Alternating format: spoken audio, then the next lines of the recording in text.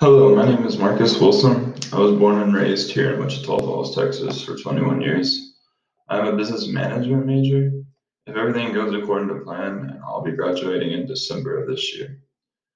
I'll be the second person in my family to graduate college, and I have three sisters and one brother and two dogs.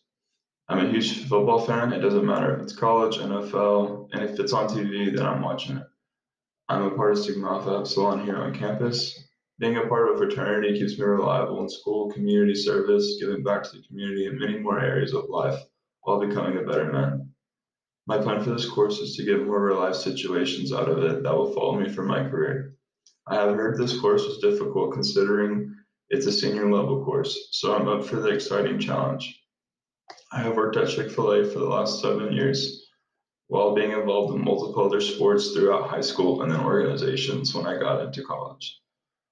I was promoted to a senior team member role within Chick-fil-A and then worked my way up to a senior team leader position while working 30 plus hours throughout my schooling career.